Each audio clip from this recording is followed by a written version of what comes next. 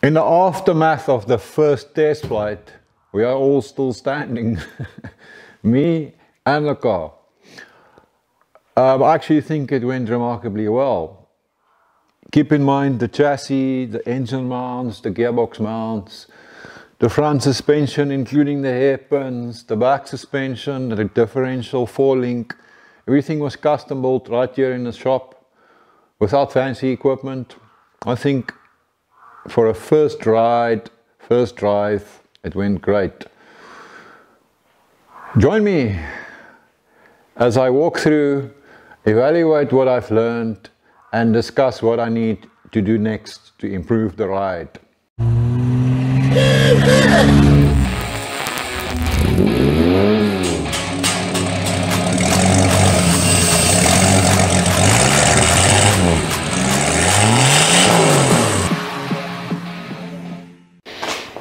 Hey, how's it, Oaks? My name is Diff, and I'm addicted to rat rods. Welcome to Rat Rods for Africa, a small one-man shop in the middle of a forest where I realize rusty dreams. Okay, so let's start at the front and look at my very first concern, which is the transverse spring. It is way too stiff and the front ride is very, very hard. I kind of knew this right from the start. If you look carefully, I'm going to zoom in. You will actually see there's some spaces that sits between the spring and the actual mount to the chassis to take up some slack because the spring has so little arch. With so little arch, it's got very little travel, and also I think it's way too thick, so it's too stiff. So the next plan, I'm going to actually take this spring out, have a custom spring bolt or made. I'll tell them what I want, and in one upcoming video I will show you how I go about it. Here's a view of the spring or the front suspension looking vertically down. There's the transverse spring. Attachment points to the shackles either side and then attached to the front axle. So the spring itself is attached to the chassis at this point only with some U-bolts. And it can actually do this, and then of course it's got the hairpins on either side as well that connects it, there we go, onto the chassis again. I suspect that my front axle is not parallel to the differential or the back axle, so I'm talking about this kind of thing.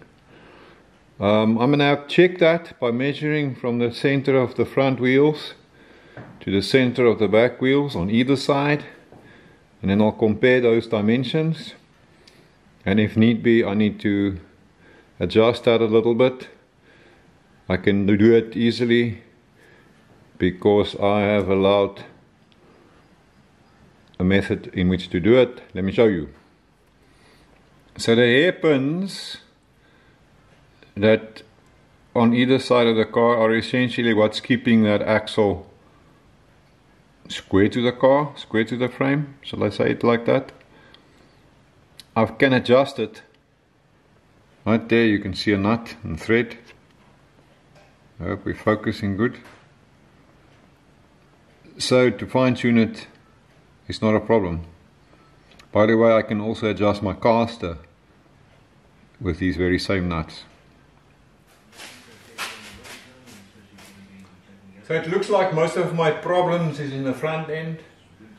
You know what, problem is a bad word. Let's call them challenges. Challenges is a positive expression.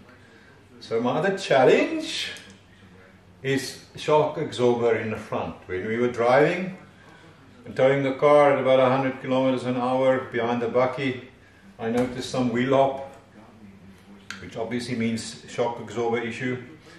Now this car has got friction shocks, so my girly legs are actually shock absorbers. If you don't know how friction shock works, let me know in the comments below and I'll do a video specifically on it. The challenge is only that I don't have enough friction, so there's not enough force, is that the right word, to keep that wheel down. I just need to change the material that I'm using to create my friction. I've used a softish rubber, which is all I had here. I just need to find something a little bit better. I don't know, maybe leather or a piece of conveyor belt. A little bit of experimentation. So once I've changed that, I can adjust the friction by tightening these nuts, and we should then be better. In one of my previous videos I showed the problem with the steering box. Those very worn bushes, a lot of play in the box. So I'm gonna rip that out, make up some new bushes, so we can eliminate that problem.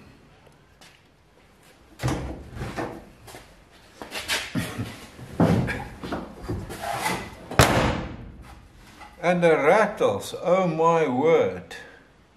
Look, I know it's a rat rod, it's no insulation, no carpeting, you like to hear the noises, but man oh man, too many rattles. I've already identified a few, so we're going to have to definitely look at that. Let me show you. So this rattle is pretty obvious. It's where the load bin sits behind the cab, and that gap right there is just too tight. It's almost touching. You can actually see how it's already made a nice fat dent in the body. Well, luckily it's a rat rod, so we don't care much about that. But to get the rattle gone, I'm just going to cut this to get a bigger gap right there. Okay, right here we have the cause of another massive rattle. Drives you freaking mad, because what happens is right here, the metal bomber seat, there's just a little gap there, metal there as well. So when you drive, the slight movement, man oh man, it's driving you nuts. So yes, I think I'll stick in a piece of rubber right there. Gotta get rid of it. Yeah, on the back side everything seems fine. I think about the only thing I can think of is, yes, the battery is not strapped down yet. I could have caused a rattle or a bump or two. Suspension, everything seems to be working out well. No complaints there, it all looked good.